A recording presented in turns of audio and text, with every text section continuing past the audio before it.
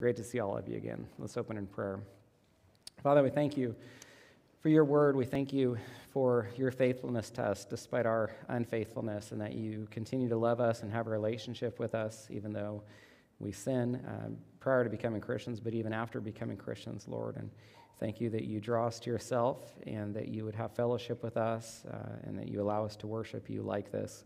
And as we talk about the vision for our church in particular, as we talk about holiness, the importance of it, and the importance of it and the application for the church, help us to apply it here and help shape the church to be what you desire, what you know is best, and help us to apply it to our personal lives. And I pray that as we look at your word and share this vision this morning, that we would see why holiness is so important, Lord, and we would understand what it is and what it isn't. And we thank you for this time. Help us to remove distractions, to just be focused on you. And I pray that even now you'd be shaping Woodland Christian Church to be what pleases you most, Lord. This church is for you. It's not for us. We benefit from it. We are edified. And we're thankful for the fellowship, but we recognize the church is to worship Christ. And so we desire to see a church, our church, do that and be that, Lord. But really only through the ministry of your Holy Spirit and the application of your word can that be the case. And so help us to apply it and walk in it. And we thank you for this time and pray these things in your Son's name. Amen. So last time I preached, I shared that we were talking about the vision of our church. Haven't done that in a little over 7 years, so due to talk about that again. And in this morning's sermon, you can tell from the title and probably from my prayer that we're going to be talking about holiness. The title of the sermon is The Need for a Holy Church, if I didn't say that already, The Need for a Holy Church. And it's part of our vision to have a holy church, and I want you to understand why that's the case. And so the vision sermons, I would say, they're not about our theology or our doctrine. I mean, you can read our statement of faith to see what we believe. When we talk about the vision of our church, it's more about who we are, why we do things the way we do, what's important to us, kind of the direction we want to go, directions we don't want to go.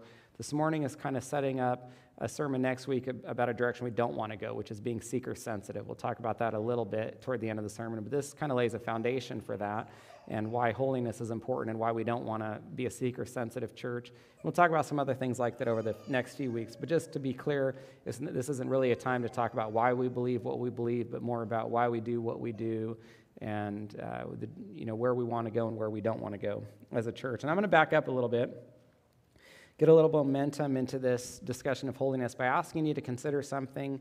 I know I have shared this before. I believe the last time was a few years ago, but it bears worth repeating because we could have new people, but also because I think it's one of the best ways to understand why holiness is important. And it relates to this, that God's pattern throughout all of human history, or you could even say even before human history, as we'll see in the first example I give you, is to have an inside and an outside, an inside and an outside. And this brings us to lesson 1. God always has an inside and outside. God has always separated the people that belong to him by having them inside from the people who do not belong to him, allowing them to remain outside. And I said it even precedes human history because it occurred to me that the first person to learn that God has an inside and an outside was not a human being. Who's the first individual to learn that there's an inside and outside? Yeah, Satan. Satan learned that there was inside heaven, and then he learned that there's also outside heaven when he was cast out along with the demons who joined him in his rebellion. And then the first people to learn that there was an inside and outside would be who? I'll give you a hint, it was the first people. Yeah, Adam and Eve, right? There was inside what?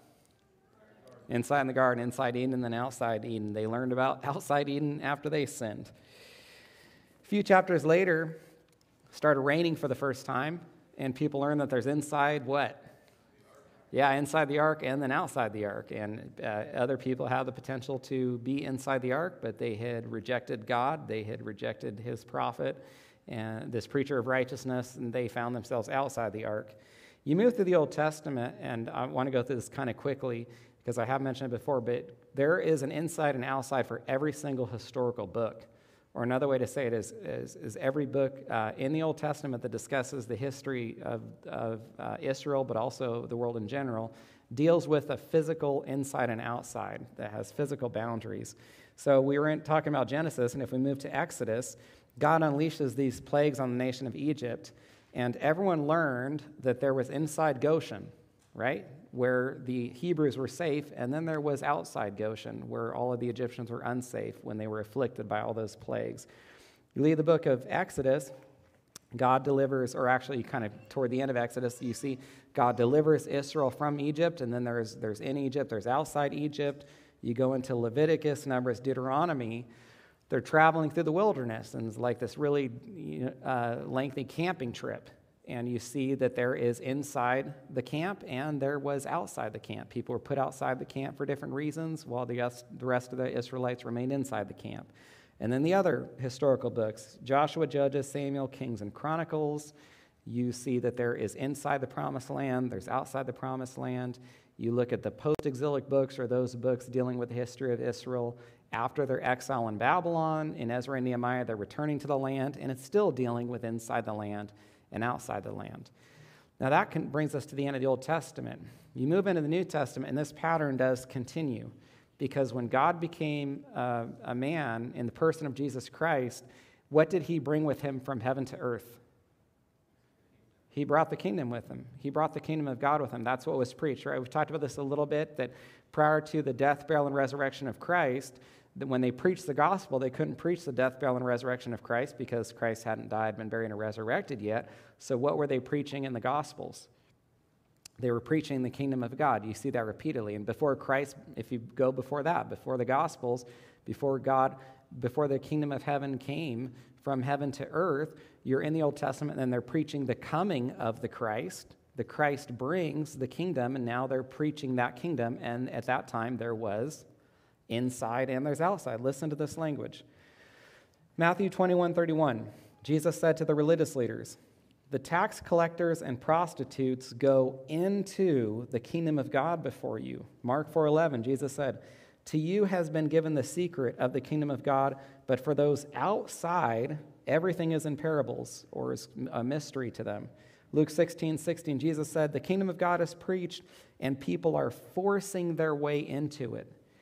You reach Acts, you leave the Gospels, now we're post-death, burial, resurrection of Christ, the dispensation or age in which we live, and now there's inside and outside the what? After Pentecost, there's inside and outside the church. Colossians 4:5, walk in wisdom.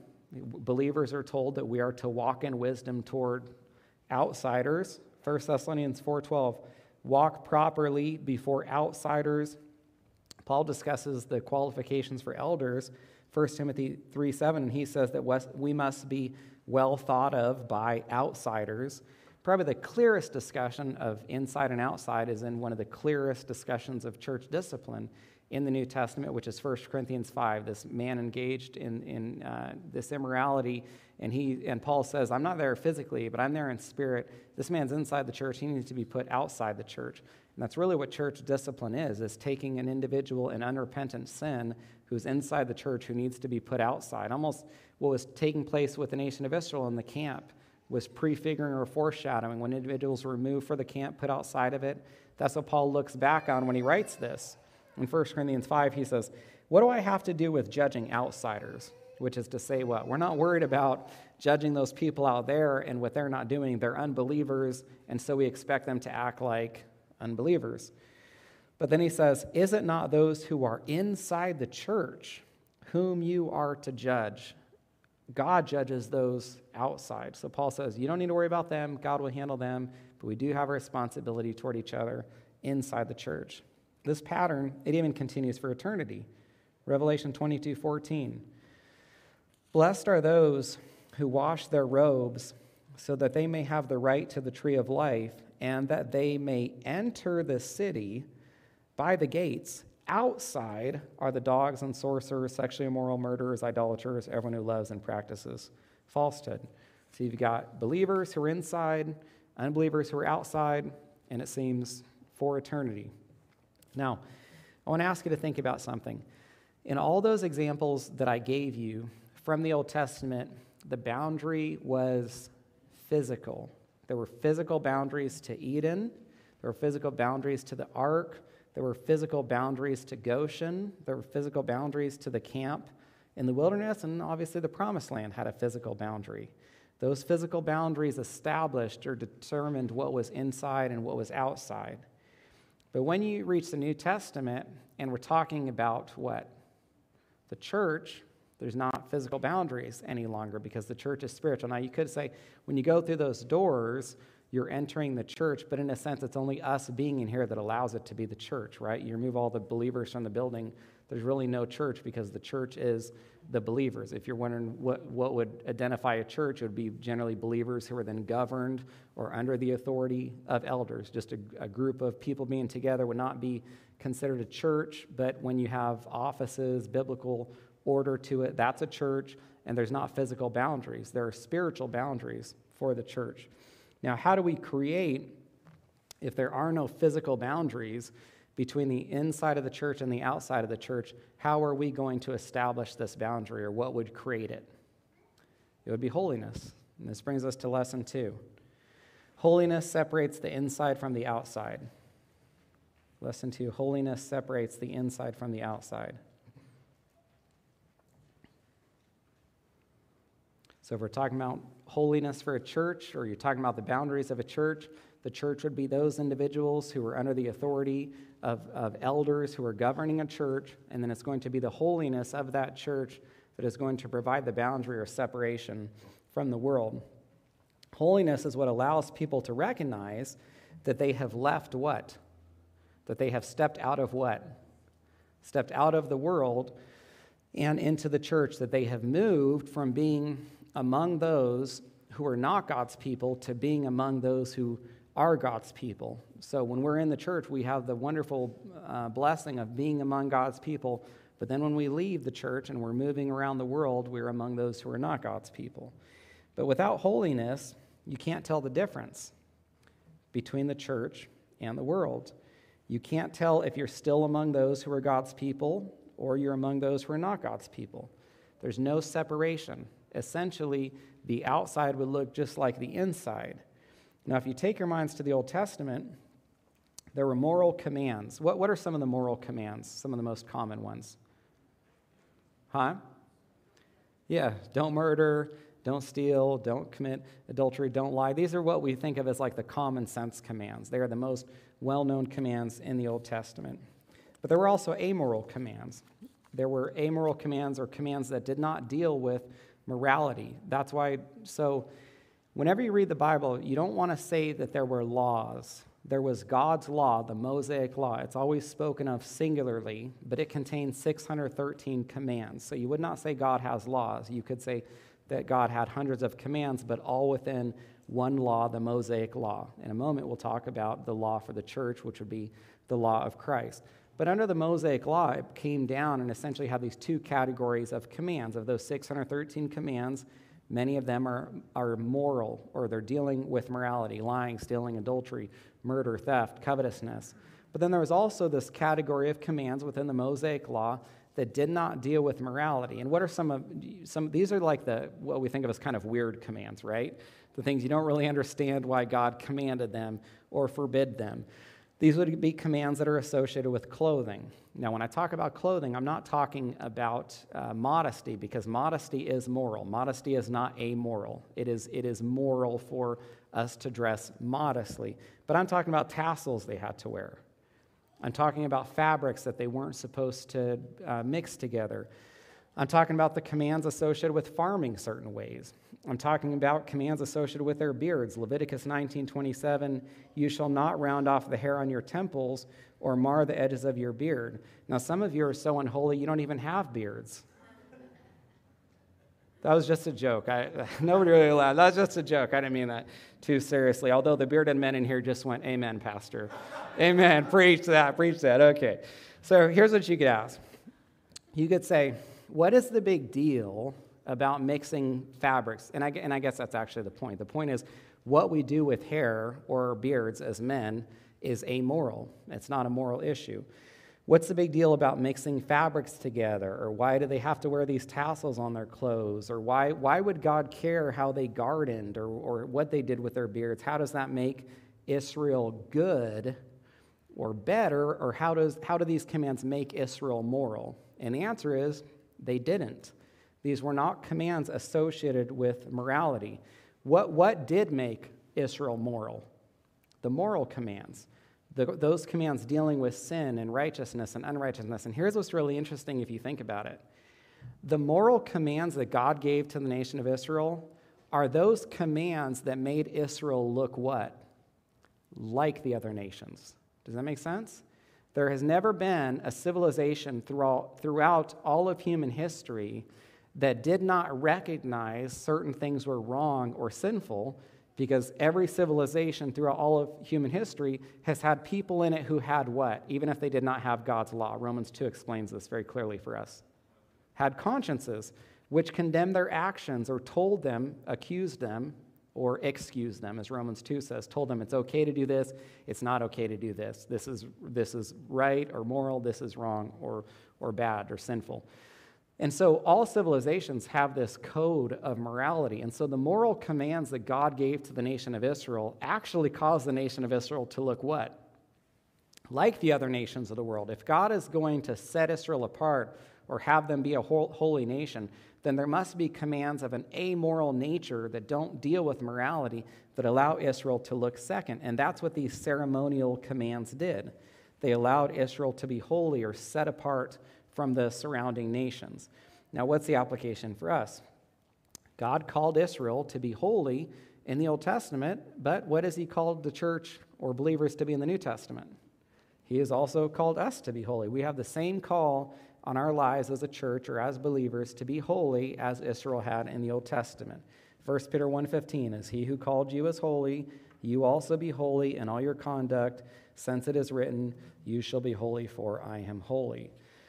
Now here's the question, which I can almost anticipate you wondering this, and I think it's a very good question. You're saying, well, if Israel was holy by observing all of these ceremonial commands, or if Israel was holy by, let's just say, observing those commands that to us seem a little weird or bizarre, does this mean that we need to observe those commands? Should we have tassels on our clothes? Should we avoid certain foods? Should we get rid of our clothing that mixes fabrics, or should we avoid farming certain ways? No, we don't need to do that. The ceremonial commands are not part of the law of Christ. They're part of the Mosaic law, which we're not under any longer. Why were the moral commands in the Mosaic law brought forward, and why are they part of the law of Christ that we are under? Because morality is unchanging, because morality is tied to the nature of God himself. Let me say that one more time. Morality is unchanging because morality is tied to the nature and character of God, which is unchanging because God is unchanging. So there's never been something that was moral and then immoral.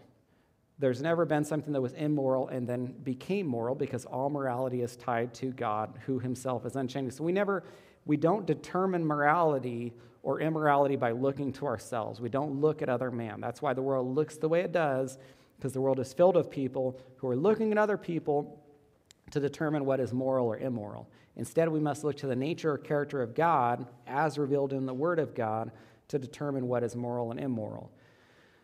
But it still brings us back to the same question. Then how are we going to be holy if our holiness is not tied to these ceremonial commands? And the answer is by being separate from the world. We avoid worldliness, and this brings us to lesson 3. Holiness in the church means avoiding worldliness. Holiness in the church means avoiding worldliness.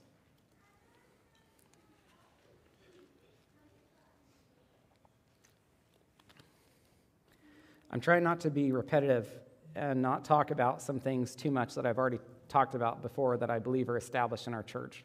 But if I then go through something too quickly and it leaves some confusion, you have any questions about anything I'm talking about, please seek me out either after service or send me an email so I can be clear. Because we're each in one of these points I don't want to spend a whole lot of time about. You would think in a sermon about holiness, we'd spend a lot of time talking about what holiness is, but I hope I've been clear a few times in the past that we tend to make a mistake with holiness. We associate holiness with morality, and I would discourage you from doing that.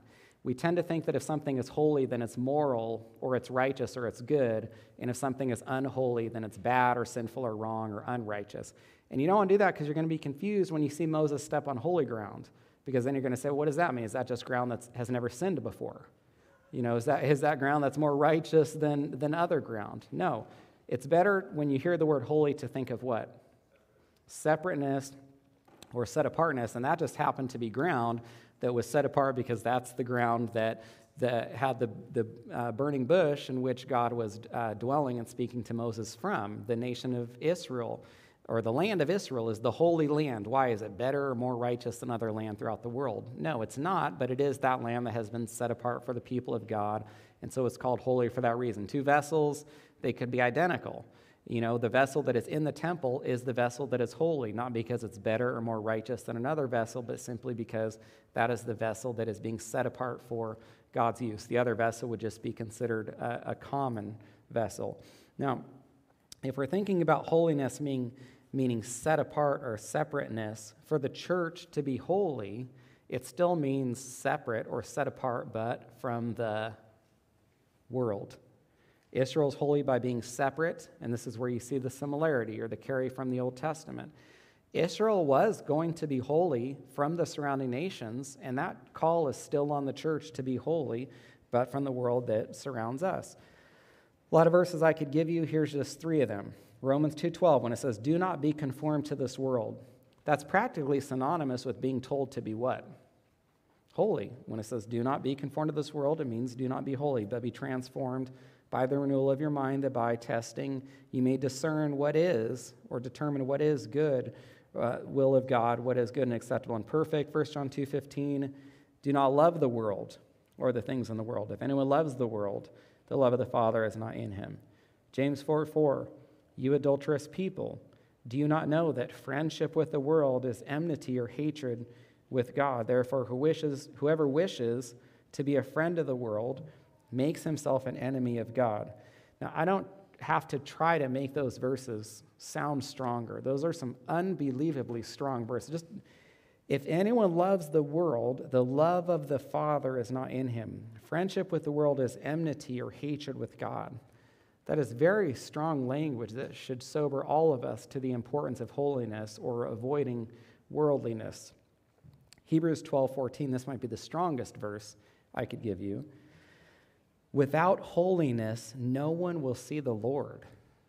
Unholy people will not see the Lord. That is an almost shockingly strong statement if you really consider what's being said there. Without holiness, no one will see God. Now, that is not to say that we are saved by being holy. I don't take it to mean that, but I do take it to mean that saved people are going to be holy. That is a byproduct of our regeneration or being brought to life spiritually, that people who are saved are holy. And so people should be able to look and consider, do I look just like the world? Am I not at all separate from the world? Could I spend years with unbelieving friends and they would never know that I'm a Christian because I look and talk and act and sound so much like them or so much like everyone else in the world?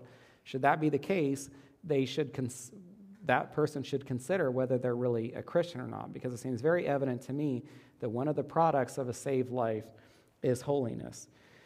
So if we have a vision to be holy as a church, then we're not going to focus on tassels and food and on fabrics or gardening or farming certain ways, but we are going to focus on being separate from the world or not allowing the world to creep into the church. And the only way that the church can be separate from the world is if there's a division between the two. And it's holiness that creates that division or separation. And if you think about the examples that we discussed, God always made boundaries between his people and the world, and those boundaries were never blurred. The people in the Israelite camp never looked around and said, hey, why don't we make sure that the inside of the camp looks just like the outside of the camp? The people in the Promised Land never said, hey, let's make sure being inside the Promised Land is just like being outside the Promised Land. Jesus never came and said, well, I don't want to be exclusive. I don't want people to think that I'm being harsh or selective. I don't want people to think that I'm being impartial. And so let's just make everyone feel like they're part of the kingdom of God. Why don't I just come and allow everyone to believe that they are part of this kingdom that I have brought? I would not want anyone to think that they're excluded. So let's make sure everyone feels like they're part of it. Hopefully you notice the application for Woodland Christian Church. There must be a clear division. And so what that means is when people come into our church, they should recognize that there are things considerably different in here than when they are outside. They should come into our church, and what are some of the things that should be different? What are some of the things that should be different, that should not look, or I'll give you a hint, sound like the world? Our music should be different. Our language and our speech should be different. People should not hear the language or the jokes or the crudeness that they would in the world. Our actions should be different. Our behavior toward each other or toward unbelievers should be different. Our clothing should be different. And again, that's not really so much a discussion, although I do think actually now maybe it is something that needs to be addressed more. Maybe I will even have to put it in another sermon. It wasn't that long ago when I didn't think that you had to define too clearly the way people dress. Now, when we talk about clothing, I'm not including modesty in this because modesty is very moral. Modesty is absolutely a moral issue. I'm just talking about articles of clothing where there's a liberty for people to dress certain ways, but now it's to the point with all of the transgenderism, with all of the hatred of God's defined roles, the denial of God making them male and female, that maybe we do have to have this conversation. We do at least need to be talking to our children and our sons about this is how boys dress, this is how boys act, this is how boys talk, this is how girls act, this is how girls dress. They look different. There are distinctions between the two of them. This past week, someone called me and he said, would you be willing to talk to my son because my grandson, his son, is in the public school system and he is entertaining being a young girl. And I said, I can talk to your son. Is he plugged into a local church? I've never met the son before. I don't know the grandson.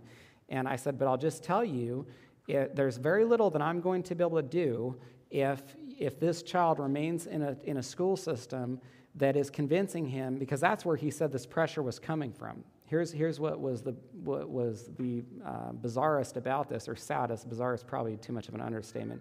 The saddest part of this entire story was that the pressure for this boy to become a girl was coming from the school system that he was attending.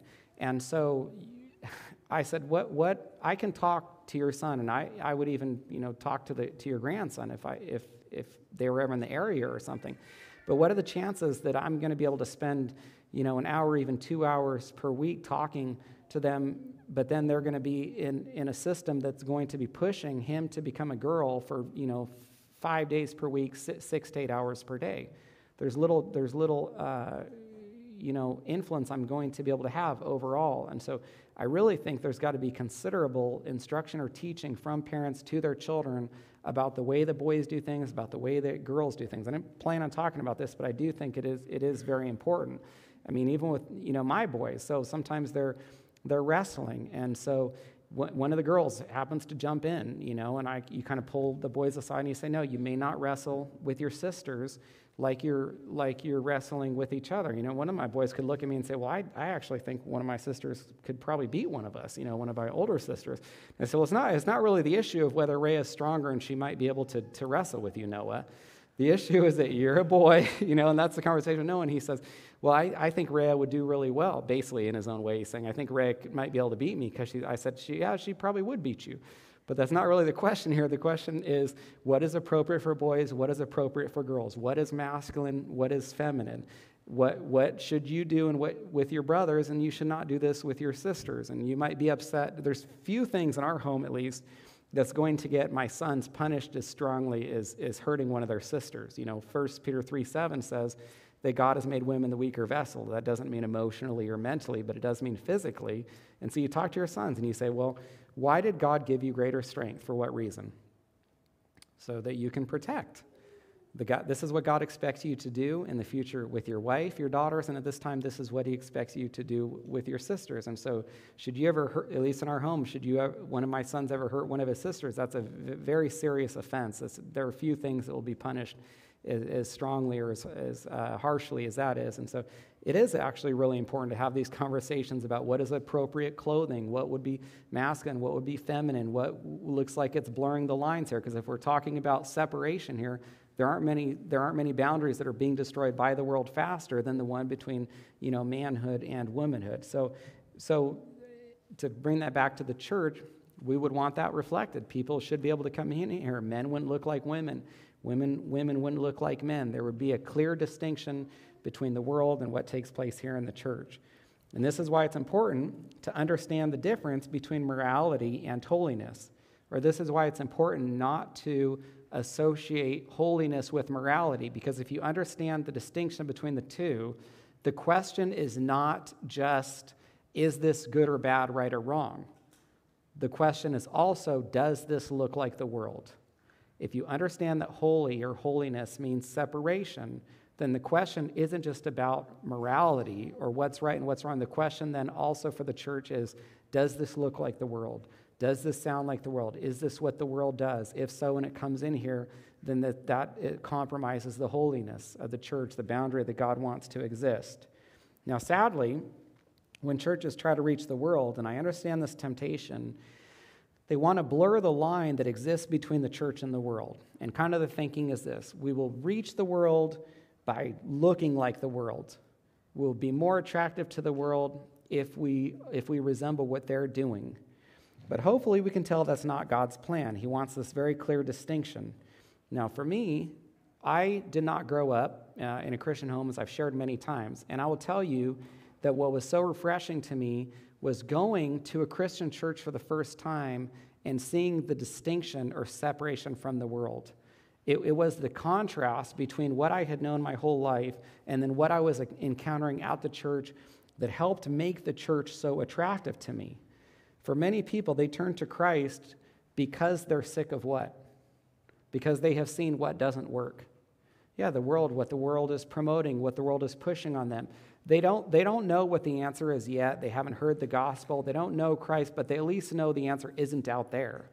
And so they're looking someplace else. They want to find this answer.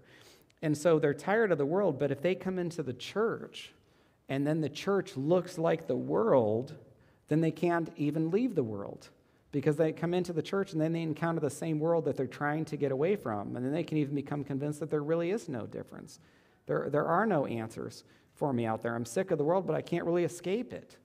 And so to have that strong contrast between the two is what allows the church to be attractive. It was what was so refreshing to me. It was seeing things and experiencing things that I had never witnessed or experienced before. And I thank God that early church I was part of did not look like the world, or who knows, maybe I wouldn't have even wanted to return the next week because it wouldn't have seemed any different than what I've had my whole life.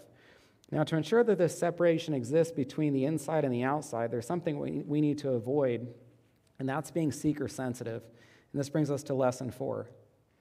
Seeker-sensitive churches blur the line between the inside and outside.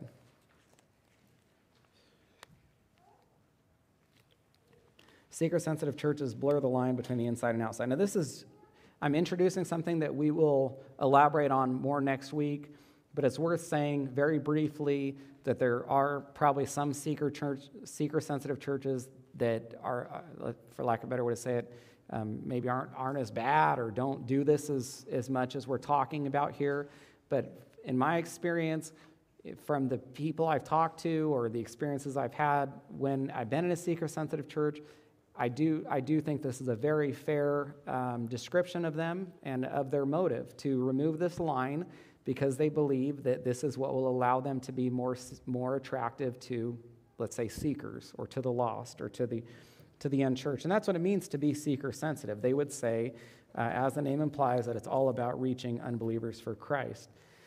And I want to be clear, that's not the problem. We would say that's commendable. We hope that every church has the desire to seek the lost. I hope I've never sounded as though I think our church is the best or the only church or has no weaknesses. I believe at times I've shared about some of our weaknesses from behind the pulpit. One of our weaknesses, although I think it's improved considerably since Pastor Nathan and Jill have come, is outreach and evangelism. They're helping us to grow in that area. But I've said I want us to be more evangelistic, or I want to see us have a greater heart for the lost. And so to be clear, that is not the issue whatsoever with seeker-sensitive churches. The issue is the approach that they take, the way that they go about that, trying to bring the world into the church to be more attractive to the world. And in that process, they remove, blur, but perhaps even remove that separation or holiness God desires. Go ahead and turn to 1 Corinthians 9. This is one passage we need to resolve because it looks like it defends being seeker-sensitive.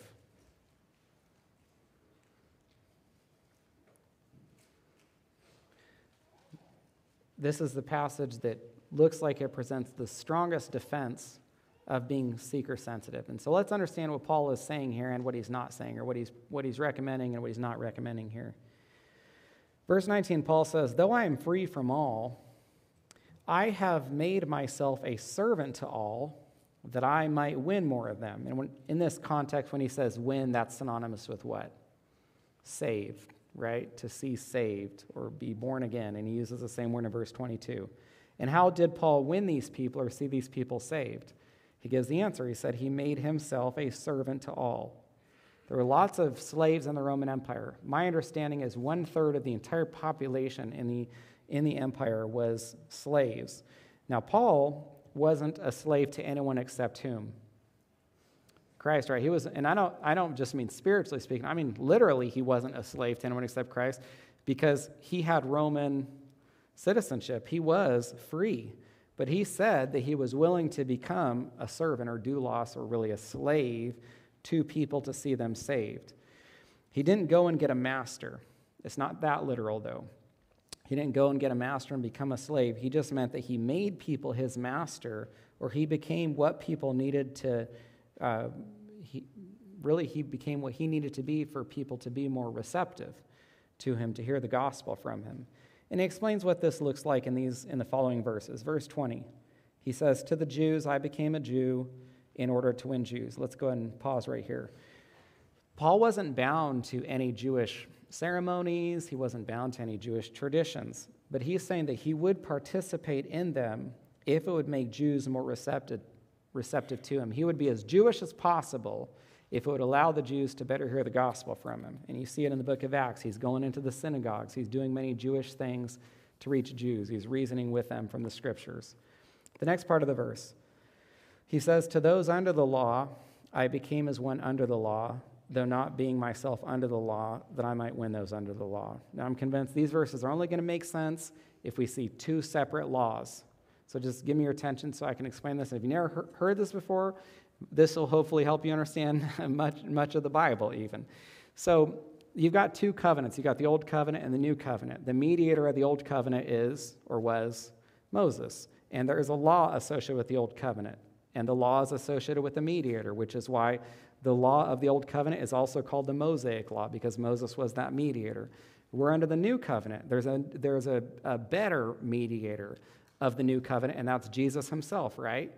And there's also a law associated with Christ, we know as the law of Christ.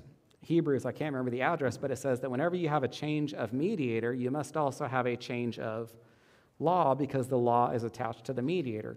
And so as soon as you leave Moses, you leave the Mosaic law, and you come to the mediator of the New Covenant, which is Christ, and the law that is associated with him. And what Paul's doing here is he's saying, I will put myself, to reach those who are under the Mosaic law, I will become as one under the law. And then look what he says in the parenthetical statement. Because he didn't want people to think that he was still under the Mosaic law, he says, though not being myself under the law, that I might be able to win, and he means not under the Mosaic law, that I might be able to win those that are under it. It is especially interesting to see Paul talk about putting himself back under the Mosaic law when it seems like he spent so much of his ministry following conversion doing what? Yes, preaching against it, trying to deliver people from legalism and show them that they are not bound to the law for salvation. Here's just two simple examples. Acts 15, they're having that council, and it says some believers who belonged to the Pharisees rose up and they said it's necessary to order these people to keep the law of Moses. Well, right before that, Paul and Barnabas showed up, and it says that they had no small dissension and debate with them about keeping the law of Moses. I kind of take this to mean language like that, a very serious argument with them when these people said that they had to keep the law of Moses. And then the second example would really be the book of Galatians. If Romans is, let's say, the book of the gospel that's explaining the gospel very well, Galatians is our book of independence from the law. The book is largely showing that we are no longer bound to or under the Mosaic law. Now, we are under the morality of the Mosaic law, right? We talked about that earlier because that's brought forward and is part of the law of Christ because morality is unchanging. So we still see those moral commands, but the ceremonial commands are dropped. Now, in Galatians, here's what's interesting. To me, Paul seems to be about as gracious as someone could be. If there was something good that could be said to a church, Paul was going to find it. I mean, he could take churches that had a lot of problems in them, like the Corinthians, and he could still find things to applaud.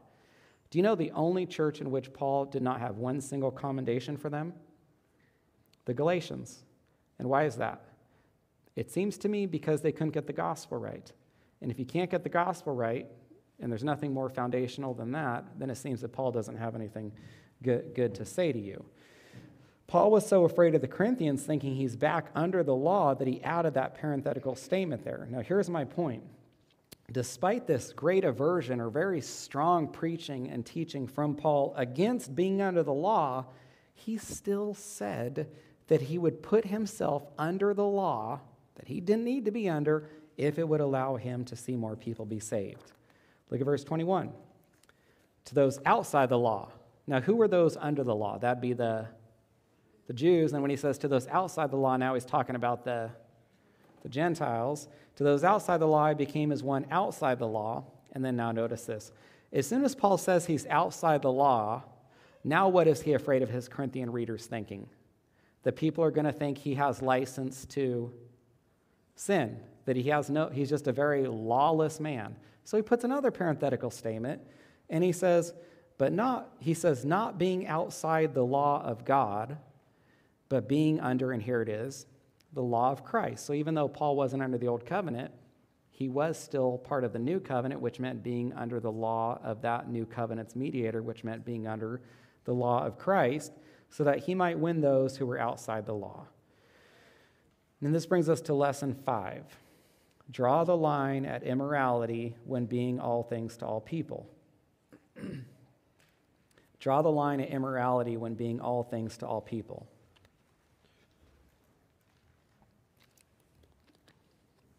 Paul is talking about the lengths he would go, and you can tell by his language in verse 21 that he did not want anyone to think that he would be what?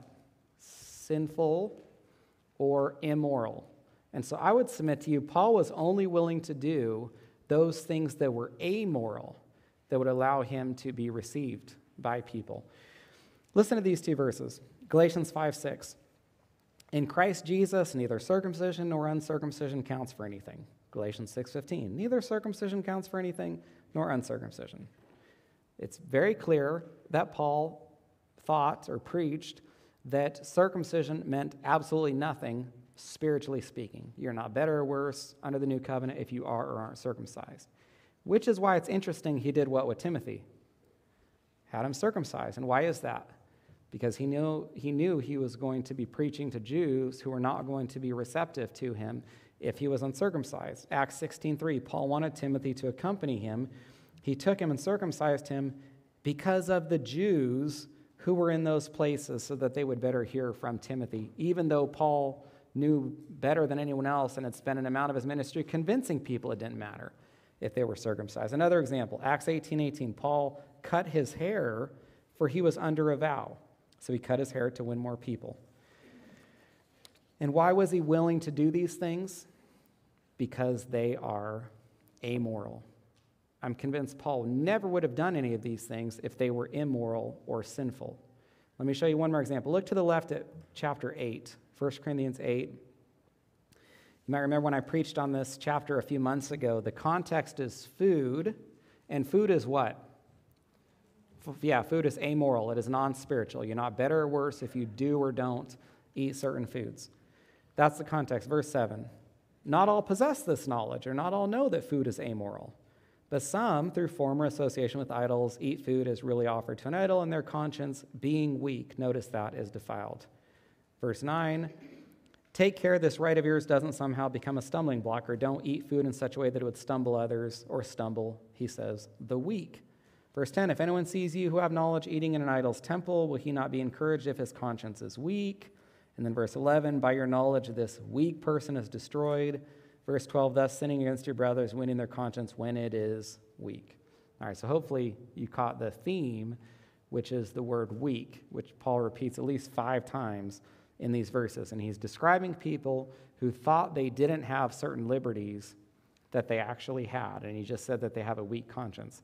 And even that, just to let you know, that is amoral. People are not better or worse, moral or immoral, if they have stronger or weaker consciences. The stronger person is the person who observes their conscience and also is gracious toward others who don't share the same convictions that they do. But my reason for having you look at those verses is related to chapter 9, verse 22. So turn back to chapter 9 with this understanding of what weak means. Your conscience forbids something. And look what he says in verse 22. To the weak, I became weak, that I might win the weak. I have become all things to all people, that by all means I might save some. So with this understanding of what weak means from chapter 8, we know that what Paul's saying in chapter 9 is this. When I deal with people who don't recognize some of the liberties that they have because they have a weak conscience, I will restrict myself too. I will sacrifice my liberties, and I will embrace their weak conscience or apply it to myself so that they would be more receptive to me.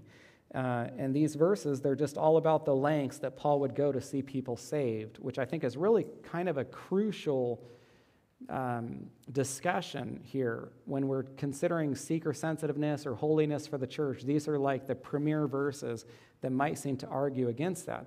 But it's pretty clear to me that what Paul was willing to do was anything that was amoral that would allow people to say, what are the examples we talked about? Circumcision, food, hair, cutting hair for men, and these are all amoral issues. And Paul said, I will do those things if it will see more people be saved. But there was no way, it seems, that Paul was going to do anything immoral or sinful to see people be saved. There's some time ago, I don't know if you guys saw this, there's a gentleman named Perry Noble who even not even that long after he had done this, ended up being fired from his position. He was at a mega church, and he played Highway to Hell in this church service. And he had the worship team leading everyone in this song. And his defense of it was that someone came up to him after that service and said that the person got saved, I guess, singing that song or realizing that they were on a highway to hell, or I guess was the reason that Perry Noble thought this was such a good idea to sing the song. And it seems to me that this argument is so absurd because the argument is basically that the ends justify the means, right? As long as we can say that there's one good thing that's produced from this, we can justify almost anything, including even singing a satanic song in the middle of service, if someone can come up after and say that they're saved. And it kind of begs the question, well, what if someone hadn't come up and said that to Perry? Would he have acknowledged that that was a very evil thing that he did with his church? But the point is, the ends don't justify the means. We don't look and say, well, we think if we do this compromising or immoral or sinful thing, then we're hopeful that there will be this good thing that's produced as a result. So that's why we feel very comfortable doing that. We don't do that. We look at God's word and we say, well, what is the morality? What is the holiness that he wants us to embrace as a church, and then apply that? And so that would be what I would say, that we're talking about the vision for our church, and our vision is that we have a holy church. So there's a clear distinction between the world and the church, which I'm convinced is actually one of the strongest evangelistic tools we have as a church for us to communicate to those when they come in that when you're in here, it is going to look and feel and be different than when you're out there, because we've been saved by Christ. He has changed our lives, and you will not have the same experiences here that you had out there. Now, I want to conclude with this. These verses are about the lengths that Paul went to see people saved, but as I reflected on them, I couldn't help think that they really only prefigure the greater lengths that Christ himself went to see us saved. Paul condescended, as we read, to meet people where they're at. But you think about the infinitely greater way that Christ condescended to meet us where we are at. You know, Paul would come down to whatever level was necessary to reach people with salvation, but how much further did Christ come down to reach us with salvation? Look again at verse 22, but I want you to read this verse as though Jesus himself is saying it, because I'm convinced Jesus is really the only one who could say this verse in the truest and greatest sense. To the weak, I became weak, that I might win the weak. I have become all things to all people, that by all means I might save some. Now, when Paul talks about becoming weak to the weak, Paul's already weak. I mean, how much weaker could he really become? We're all frail, fallen, sinful people that are always moving one day closer to our deaths. So I would submit to you, Paul didn't really become that weak, but who became weak? I mean, who was willing to give up their strength, their glory, their greatness to meet sinful, weak people? 2 Corinthians 8:9, you know the grace of our Lord Jesus, that though he was rich for your sake, he became poor, so that you by his poverty might become rich. That's what it looks like to become weak.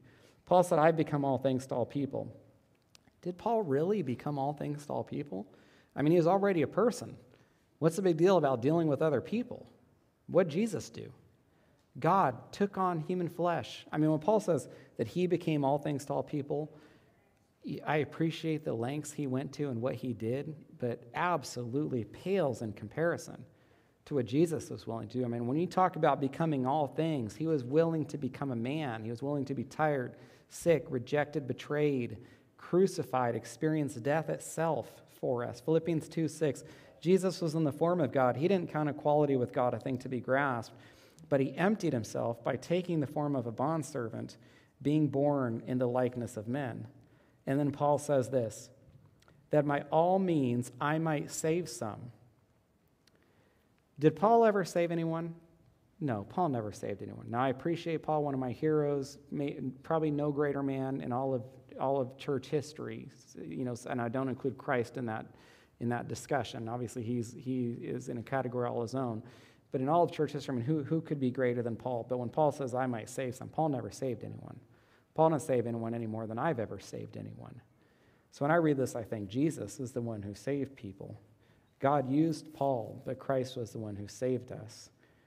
And Paul, and especially Jesus, they did much to win some, but they did so while remaining holy, and so should we. Shouldn't our appreciation for what Christ has done encourage us to strive to be holy as a church that is set apart for him and a good witness to the world? Father, we thank you for the church and being able, by your sovereign grace, to be part of it, that you have saved us, allowed us to be your sons and daughters and be part of your family with you as our Father and Jesus as our brother. And we desire to be pleasing to you. We believe that's the best way for us to reach the world. We don't want to lose one of the greatest evangelistic tools we have, which is our holiness. And so I pray, Lord, I don't pray for my agenda in this. I don't ask that my will or desires would be played out in this church. I pray you would direct us, especially as elders, but as a church as well, to be holy, what that looks like in a way that's pleasing to you and satisfies your desires for this church, because we do recognize that it is your church. It's bought and purchased with the blood of your Son, and so we want to please you. We can benefit from church, or we do benefit from church. We are thankful for the edification, the privilege of worshiping you, but we're here for you, Lord. This is not primarily about us or for us. This is about you and for you in response to what you have done. And so let us have a church that pleases you and that you can look down and enjoy what happens here and find pleasure in it, Lord. And I pray that for us and ask for your gracious hand to direct us as we move into the future. And we pray these things in your Son's name. Amen.